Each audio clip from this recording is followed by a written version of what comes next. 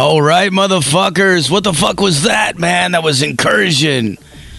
Warrior of Destruction. Fuck yeah, dude. Love it, man. Let's call these motherfuckers up right the fuck now and see what the fuck is going on in their world, man. Hang on one second. Let's see. Hello, hello, hello. Hello. Hello. Incursion, what the fuck is going on, guys? Fuck yeah. How are you? What the fuck is happening? We're I'm just happy I'm happy I can say fuck right now and not have to worry about it. You kind of set the bar for us, you know. Fuck yeah, man. Fuck yeah. Dude, killer fucking music, man. I love it, dude.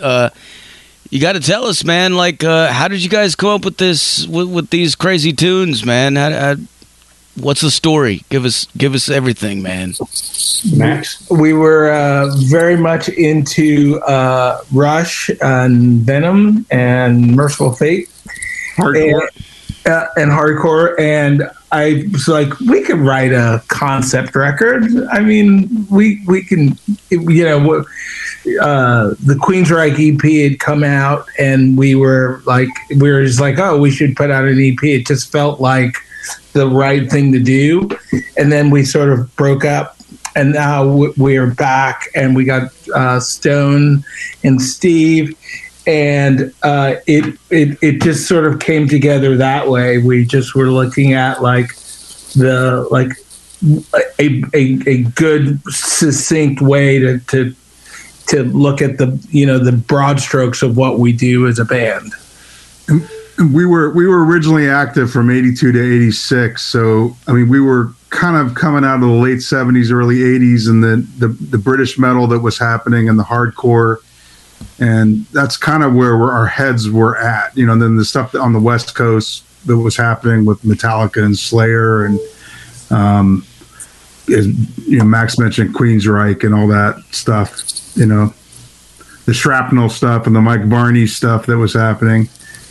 Hell yeah. So we're very much, you know, a product of that time period. And when we reformed in 2018 and got, you know, back in the day, we didn't have the right singer and we kind of disbanded in 86 because of that in a way. And when we, you know, got back together in 2018, Max knew Steve and there was the voice that we were always searching for. It all just fell back together. And then in a way, Stone as well just kind of fell into it. Everything just kind of happened, you know, it was meant to exist in the universe finally. Hell yeah. Now, I haven't heard the original demos or anything, so I was wondering, have you guys always kind of had this sound that you're, you know, because you're definitely in the new wave of traditional heavy metal right now with what's going on, but, you know, I was thinking about it, I'm like, fuck, if these guys have been, if you've had the same sound since the beginning, you were kind of like way ahead of the game, actually. But I was just wondering, like, did it sound like this in the beginning? Yeah.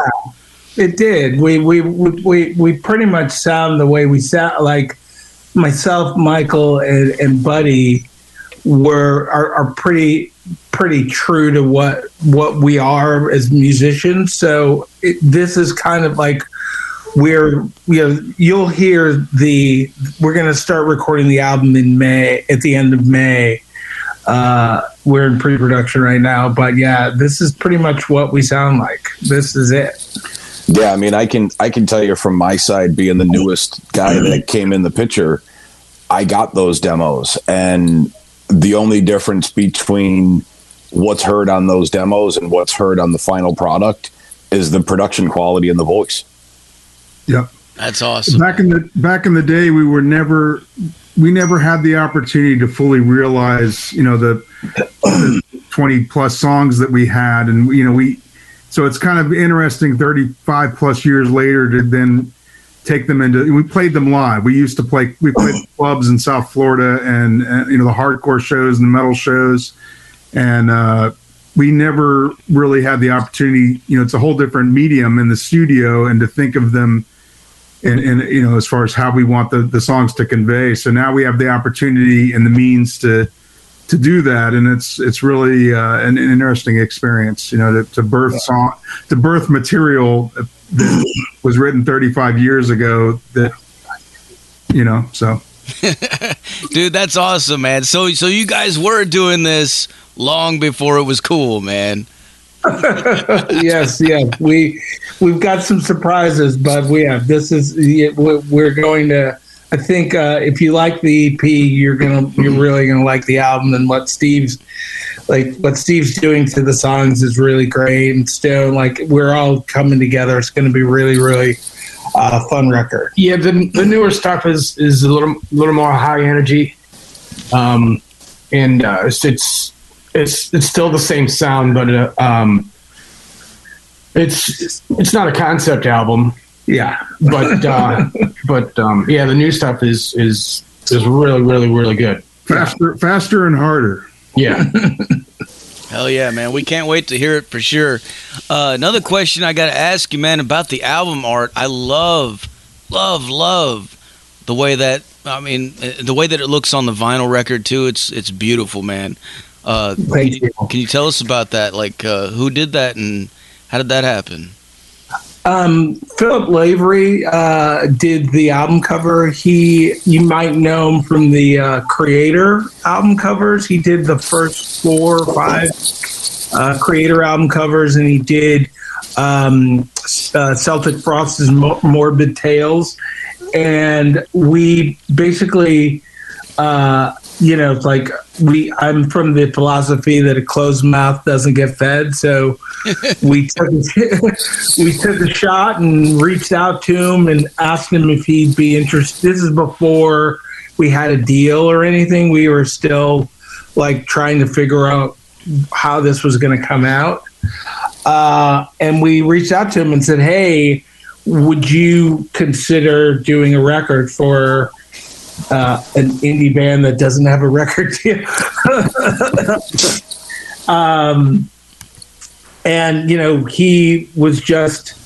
We sent him the song. We sent him roughs of the record, and he dug it. And he had an idea that he sent us a sketch, and from there we refined it, and then he just said yes. It was it's like, wow. Never be afraid to ask somebody something, even if you think if it's out of your reach, because there was no legitimate reason why he would have said yes other than he digging the record or something like that. Because we were just at the time we were just guys with we just only sent him 2 of the songs, and it was just yeah, this is it. We sent him, I think we sent him Guiding Faith and Kingdom of Dead, and he was like, I dig it. And so we've been really grateful for him to be involved with us and just sort of spur us on, because it was really the first inkling that we kind of had something that people would be interested in hearing. He sent us the sketch, and it was the Hunter. That's the guy. Yeah, that's him. Yeah. He is hunting some serious shit too, man. With the got the battle axe and everything, man. I love it, dude. Love it, man. Yeah. It's like the old saying, it can't hurt to ask, and I mean that's a really cool story though. I mean, that's some fucking heavy metal royalty right there too, Creator, most certainly, Celtic Frost, man, Jesus. Yeah, most certainly. We've been fortunate to be surrounded by some really great people, from artwork to record label, and it's just been really, really great. York Engineering, I mean, a mix. York, just from every aspect of it we've been really lucky. Yeah, the sound quality of this record is, it's through the roof, man. It sounds top notch. Can you tell us a little bit about that? For all the gearheads out there, I'm sure they're wondering what kind of equipment and stuff like that you guys are using to get these sounds. Well, I mean, I think a lot of it goes to Steve's voice, but we were plugging in the Marshalls, and we have like Buddy's got a Tama kit, and I'm playing an ESP, and Michael, I forget what kind of guitar you were playing. It's a Strat with humbuckers, basically. Yeah. And I just used the standard Git buy. I pulled out the P bass, and if it's good enough for Steve Harris, it's good enough for me. Oh, definitely, man. We're pretty old school and classic in our what we're doing. No, 3 different vocal mics in 2 different states. 2 different kinds of software, 2 different kinds of operating systems. And Stone's an engineer. He can talk about the technical aspects of Chris Short's Alpaca Ranch. Yeah, we the record was recorded. It was tracked at Alpaca Studios here in Central Florida by Chris Short. And that's actually how I came into the fold. I've been a friend of Chris's for a long time, and Max and everybody came in, and they needed a player, and I got hooked up with them after doing some other sessions over there with Chris. And coming from that same kind of background, we're all kids of the '80s metal scene. And I was in Western New York playing in Buffalo hardcore bands and Buffalo thrash metal bands, and the guys from Cannibal Corpse and Deicide and all those bands are good fucking friends. And it was a cool opportunity because, like you said, there's a new wave of this style of music that's coming back again. Oh, big time. And there's and there's a bunch of cats that want to hear, new stuff, and nothing against any of the old time bands that are still out there doing it. Their music is fucking great, but people are always looking for something new. And I think with this EP and with this band, they have that sense of both. You're listening to something that you would have listened to in 1987, but it came out with today's technology. So the sounds are crisper, and Steve's vocals are brighter in the mix because of the way that we were able to record things and the way that it was mixed and everything like that. So it's like taking the idea of a record that you wanted to do in 1987 and saying, fuck it, we're going to do it today, and doing it and having the technological abilities that recording studios have today. Not that there's a lot of shit on the record, because there isn't. What you hear is what we fucking played. There were no machines used in the processing of this. There's no auto tune. There's no auto tune. There's no auto tune. There's no, and a lot of the songs were a couple takes and they were done. So it was recorded with the same mindset that you would have recorded when you were, 17, 18 years old with a $500 budget, just with, slightly higher budget and much better equipment. Yeah. And no reamping on this record. No, none. No digital shit on it. What you hear is strings and fucking speakers. I believe your bass amp was even mic, Stone. It was. Absolutely. There were mics in front of amps, Yeah. Yeah. It's you there were tubes cooking, Nothing virtual about it. Yeah. No. And then we got we were a band in Nashville that we're friendly with called Darkhound.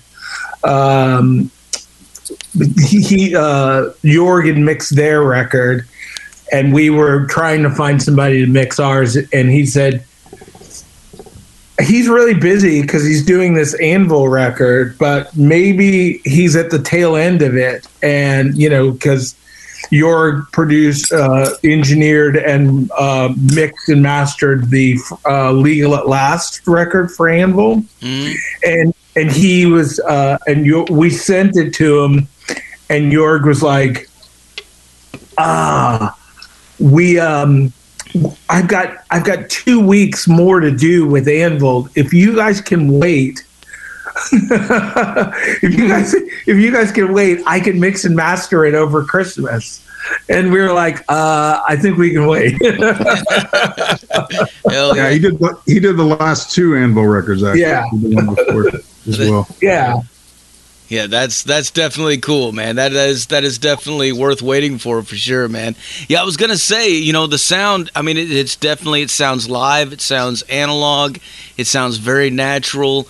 When you're, especially when you're listening to the vinyl, on the turntable, it sounds like, to me, it makes me feel like I'm in the room with you guys, and I'm sitting there in the middle of all your amps in front of the drums. Yeah. And I can feel it, man. Yeah, thank you. We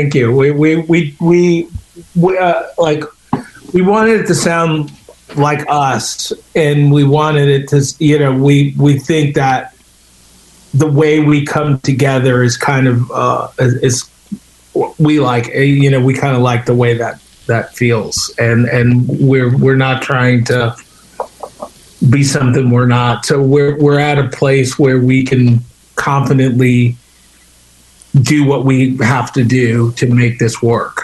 So I think that's been really, we've been fortunate. We've been real fortunate. And the response is, that's been pretty insane. So what's it like to sit back and listen to something that you guys were creating so long ago, like you said, but like here it is now in this form? What is that like, man? Like how does that feel? It's pretty mind blowing. It's cathartic, to say the least, and for me at least, Yeah, I mean, it was a long time coming, but I think I think we all knew, like at least me, Michael, and Buddy, the drummer who wasn't able to make it tonight. I think we just knew that we had to do something with this stuff, and we were just we were fortunate that we were all still alive and kicking and making music still, so it was easy for us to get together and get it back up to snuff. And it really seemed like it just was the right time too. Like as Stone mentioned, there's a whole, not that we even planned it, but there's a whole scene with the new wave of traditional heavy metal, and we fit right into that. With an authenticity that maybe some of the bands involved don't have. We have that authenticity, and our heads are coming from that place. Today with what we do, that's still at the root of everything. So it's just, the timing was just, it couldn't have been a better. Besides a pandemic, the timing couldn't have been. It's a good point. Nothing on this record was forced. It was all well thought out before it tape. So, and we weren't like, oh, we have to make it sound like this. Right. This was like, that's just what we sound like. Yeah, there was nothing contrived about it. Again, for me, listening to the demos and learning the songs from what they did back in the 80s, and that being what you hear on the recording, it is 100% organic and natural and authentic, and exactly what this band is. And that's how the next album is going to be. Yeah. Same way. I think Max and I definitely, from the beginning, when we were first got together and were writing, I mean, we have a pretty clear, and, with Buddy, and then as well bringing in Stone and Steve, we have a pretty clear vision of what we are, and we don't really need to stray from that, because it's who we are. So we stay true to that, everything else will just make sense, I was thinking, the new wave of traditional heavy metal has definitely become a big thing, especially like in the last year or so. I've noticed that it's just exploding, man. There's all these bands coming out that are doing the old school style of sound, and I can only imagine, that whenever this pandemic is over and the festivals and everything start coming back, there's probably going to be some sort of themed festival for that, because we have like the Maryland Death Fest and we have the Doom Fest, it's only a matter of time before there's a traditional heavy metal fest, you know what I mean? And I think you guys would definitely be able to get in there, man, for sure. Well, thank you. Oh, yeah. Thank you. we're already starting to get phone calls about stuff. So I bet.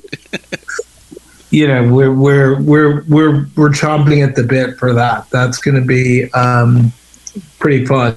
We can't wait, but we're ready. We're ready whenever they release the Hounds. We're going to be part of that pact. Hell yeah. All right, I got some questions for you guys coming in from the listeners, man. JMCT wants to know, what's your favorite drink, alcohol or not? Beer. Any beer. Just beer. Rye whiskey for Michael, Good Irish whiskey over here. I'm a vodka cranberry guy. Max. Nice. Next question. What's the craziest thing you guys have seen on stage? Max. Man. How much time do we have here? It happened on the stage or from the stage? That we've seen from the stage. Either one. It's two different ways right there. For me, there was a young lady who was right in front of me, flipping me off and spitting on me all night long, telling me how much I sucked, telling me how much she fucking hated me and everything else. And Jeez. It was great. At the end of the show, I leaned down and I said, "Thanks for your fucking money," and walked away. So that one always kind of sticks out to me. The most rock and roll thing for me was, there's a club in Miami that is one of the few that are still there, Churchill's Pub. It's like a punk English pub in Little Haiti, and there was a bunch.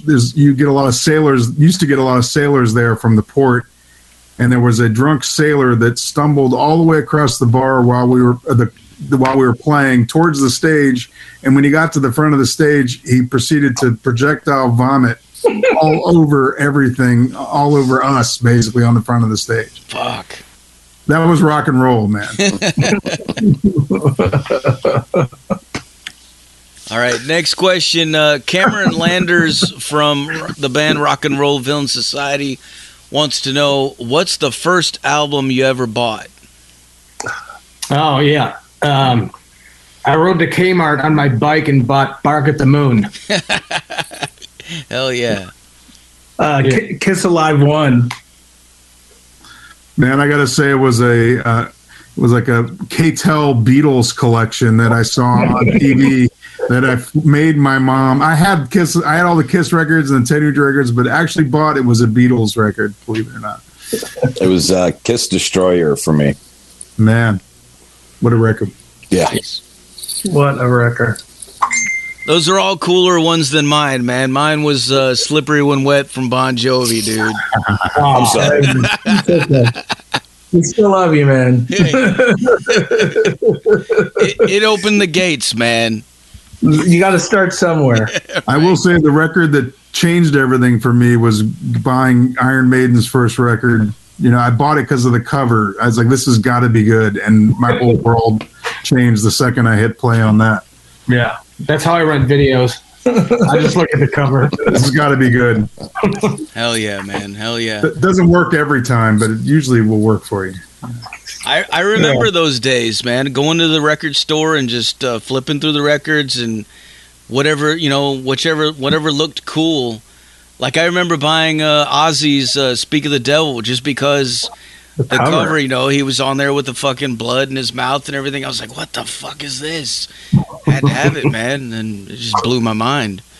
That's something you just don't get scrolling through your phone, No. You don't get that. You don't get that experience of a 12-inch square piece of fucking cardboard with, a half-naked chick on it or something like that to look at, and your 13-year-old mind goes, fuck, my parents are going to hate this. I got to have it, Exactly. Ohio Players Fire did that for me. Yeah. This has got to be good. She's oiled up with a hose. This has got to be. For different reasons, that was a pretty good one. That's probably why some of us are here. Yes, definitely spank material. Hell yeah. All right, next question. Lady Red wants to know, have you ever played in any haunted places? Well, we played at the place that we used to play in Florida most often had like a long history. It was kind of like from the inside, it was kind of like a Shining kind of place. It was like a dilapidated building and Art Deco. Yeah, it was very Art Deco, but I don't know if it was haunted, but we did have some creepy shit happen there sometimes. It was basically a bar in the bottom of a vagrant hotel, and so the hotel was interesting. Flynn's Ocean 71. It's now a Art Deco Burger King if you go to that address. You get a satanic burger from there. Yeah, exactly. The burger's probably haunted. The Burger King's haunted for sure. Yeah. To go with your Lil Nas X Satan sneakers. Nice. Who can't live without those? I can give you, and this is an earlier question, but I just thought of this since we mentioned Flynn's. Incursion was playing at Flynn's once, and a complete bar brawl broke out. Yeah. With a guy carrying another guy over his head and threw him through the front door of the club, and we had to get a whole riot broke out. It's like someone throws a punch and they miss and hit someone, and then the whole bar was fighting, and we had to get our gear off the stage, and that's probably Incursion's weirdest stage show experience. It's not a good show until somebody breaks their nose. Yeah, it was interesting. Metal. Yeah. All right. She also wants to know, what do you guys prefer, bubble baths or showers? I'm a shower guy. Shower. Yeah. When it happens, it's a shower. Yeah. Bubble baths are for couples. There you go. Says the only two guys in the same room. That's funny. Yeah, just saying. Well, she's asking. The bath is already drawn there. There you go, Lady Red.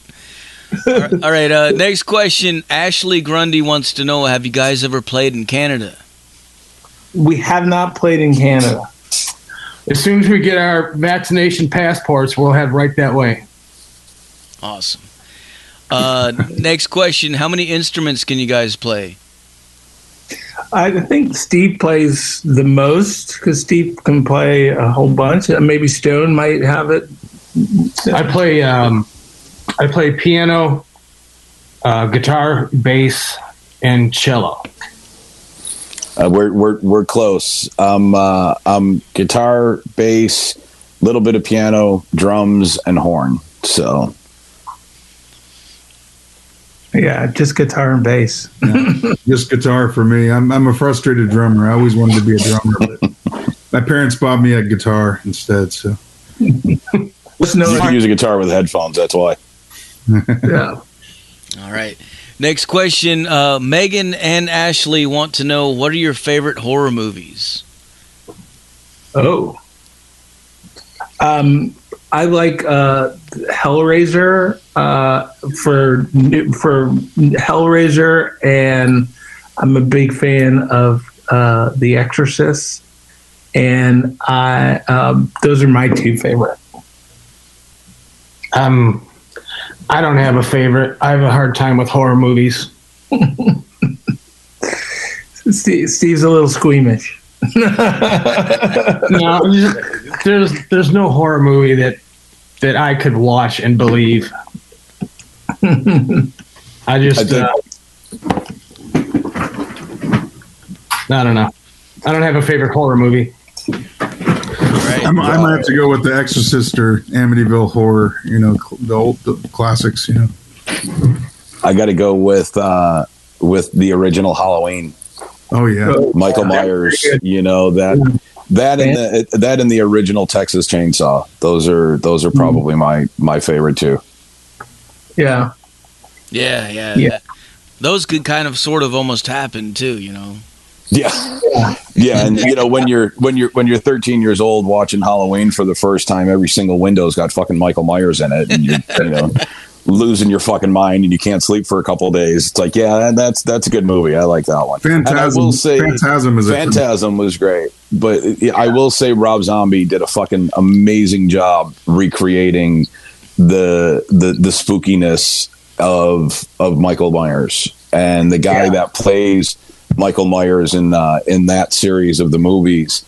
He had the walk down, he had the size, he had the eyes for it, and I just, to me, it's the boogeyman. That's always been cool. Yeah, even the kid, man. Even the kid that played him. Yeah, the Rob Zombie films are all pretty amazing.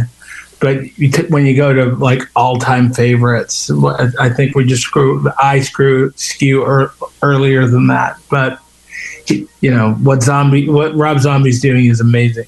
Yeah. All right. Next question. Ashley wants to know, what are you guys wearing? Boxers or briefs or nothing? Depends. Depends. Fuck. They're wearing actual depends. I wear boxers, It depends on how tight the jeans are. It's totally metal to just shit your pants, like just keep going. You can keep going. You haven't watched you shit your pants on stage, man. We don't stop. We don't stop at all. We just keep going. Go on stage with the flu. Yeah. That reminds me of an interview I did with Eric Wagner from Trouble a long time ago. I asked him what was the craziest thing he ever seen on a stage, and what he told me was that whenever they were touring with Pantera, he said Dimebag had fucking eaten some kind of Mexican food, and it had fucked them up really bad, and Dimebag was out there on stage doing a show, and he had to shit really bad, and they couldn't stop the show, and they brought him out a bucket, and he actually sat in the bucket and fucking shit while playing a solo and just never stopped, man. It just went on. That's rock right there. That's crazy. There you go. That solo was the shit, man. Yeah. Literally. Yeah. All right. Next question. Lady Red wants to know, what's one of your most favorite shows that you have seen? Whoa. You actually just mentioned it. For me, I got to see the White Zombie Trouble Pantera show. That tour was fucking great, and that definitely ranks up there as one of my favorites. Probably that and like an early Iron Maiden. One of their earlier tours. I saw them a million fucking times, so I can't remember which one, but they were amazing. Back in the day when you had stage shows where you had 5'4" Dio fighting a dragon, with lasers. Those were fucking cool shows. Hell yeah, man. I gotta say, for me, it was Max is good friends with Anthrax, and we went. This is what the Clash of the Titans tour, when it was Anthrax, Megadeth, and Slayer, and they would alternate every night who was headlining, and we hung out. I think it was New York, Philly, Connecticut. Hung out with them, but what I'm really getting at is Alice in Chains was the opener, and they did 30 minutes every night and blew doors. They had no support. They were just they were changing their strings and the cardboard tables, whatever, for the catering, and they'd go out, and it was 4 nights of just 30 minutes of Alice in Chains, and they were just on fire. Yeah. I'd say definitely Iron Maiden. All 7 of them. All 7 times I saw them. They were all my favorite. Most recently, the All Hope Is Gone Slipknot tour with Paul and Joey, with Coheed and Trivium opening, was pretty badass. That was a really great show. I'm a Slipknot fan. Sorry. Hell yeah, man. Hell yeah, dude. All right, next question. Mike from Gravehuffer wants to know, what is the weirdest backstage or bathroom encounter at a show? I can't divulge that information. Yeah. under penalty of law, I can't divulge that information. Let's say that I've walked into a lot of a lot of situations involving two people. That was the most polite way I've ever heard anybody say I've walked in on people fucking before. That was great. It's especially nice when it's your bandmates. You know, it's always fun. Last thing you ever want to see, you know, somebody's ass bouncing. Horrible. Oh yeah.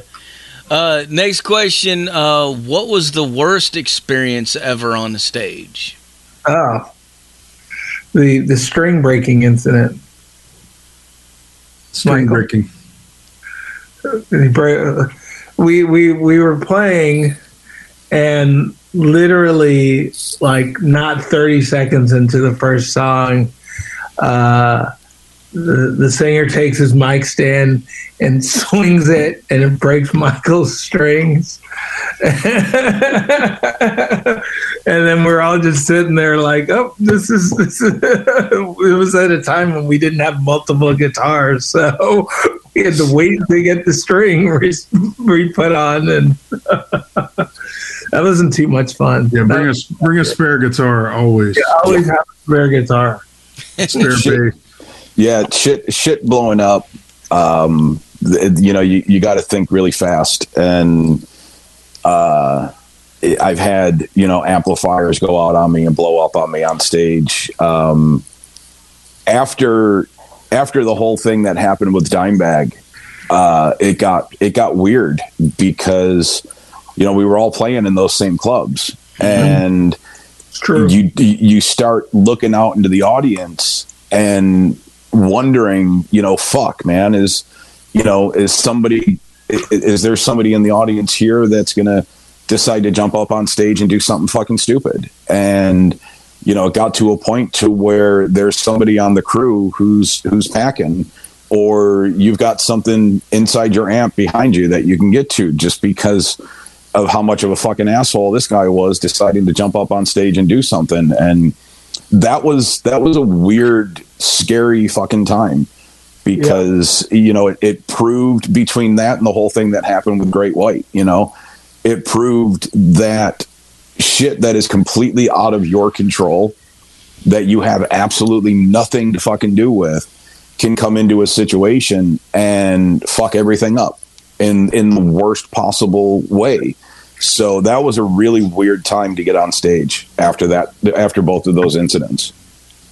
Yeah, I remember right after that happened, I went to a Clutch show, and I had a Pantera shirt on, and I was fucking drunk out of my mind, and I was just having a good time, and I was in the crowd, and I made my way up to the front, and I was trying to get up on the gate to use it as leverage to, like, jump myself backwards and sort of crowd surf. And when I did that, the fucking security freaked out, man. They grabbed me and they took me out, man. They used my head as a battering ram to open the fucking doors and threw me out onto the street. No kidding, man. And I was like, fuck, man. Seriously. Yeah, they were not playing. No, and you know, such a huge part of this type of music is crowd interaction, you know, and wanting people to jump up on stage and stage dive and mosh and have a good time and get their aggressions out and everything like that.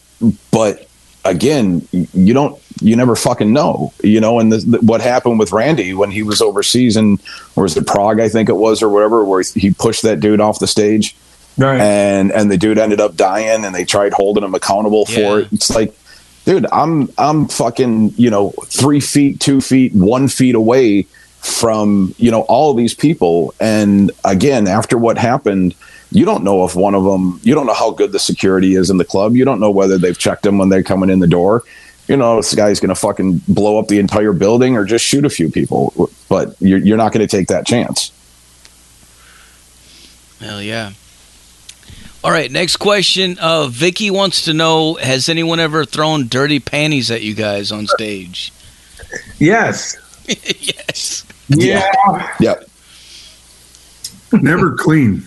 Never. They've got. Never still have the price tag on them. Yeah, they're always. You know, it's always a disco box. The no tags allowed tour. Right. Little cottage cheese happening. Damn.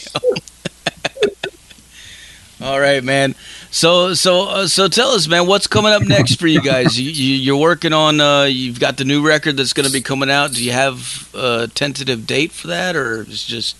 We are going to start recording it in earnest in May. We're still putzing around with some ideas, and we're planning to. So we're our target is for May to start recording, and depending on what Jorg's schedule is, he's going to mix it again. And Matt, we're basically going to go back and do the record again with Chris, have Jorg mix it.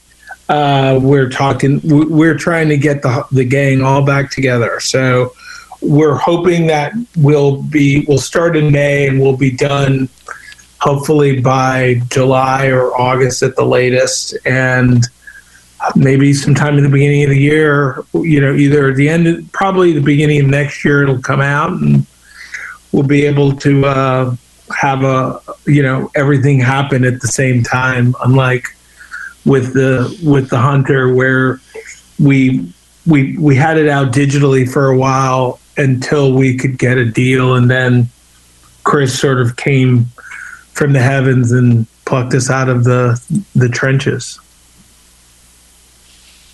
Hell yeah. So for people out there listening right now, where can they go to find out more information about you guys? It's the band Incursion at facebook.com, the band Incursion. We're the band Incursion on Instagram. And is it Incursion Heavy Metal and Bandcamp? Yep. You can also go to incursionheavymetal.com, and there's links everywhere. Yeah. And then you can also go to No Remorse Records .gr for stuff that, from the label side of things. Oh, yeah.